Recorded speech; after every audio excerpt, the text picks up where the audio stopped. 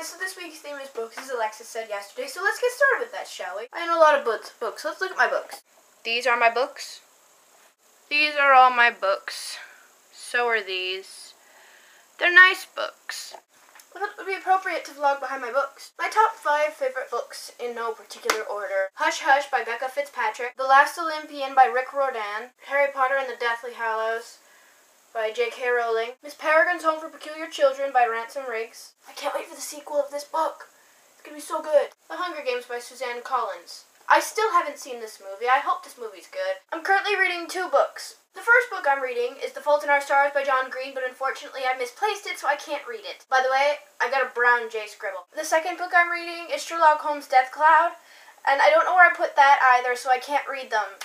Yeah, I'm smart. I'm taking 2 AP classes, which I have to read 3 books for. I have to read 1 for AP European History, and I have to read 2 for AP Language and Composition. For AP European History, I'm reading the history of the world in 6 classes, and for AP Lang, I'm reading Nickel and Dime. I really don't like analyzing stories the first time I read them. I don't feel like you get the same experience when you read it if you're just analyzing it as if you do if you're actually immersing yourself in the story. The last video that Hank Green posted on the VloggerAlliance channel, where he talks about reading books and how he reads them differently than John Green does, I really like the points he brings up. I'll put a link to it in the description if you haven't seen it.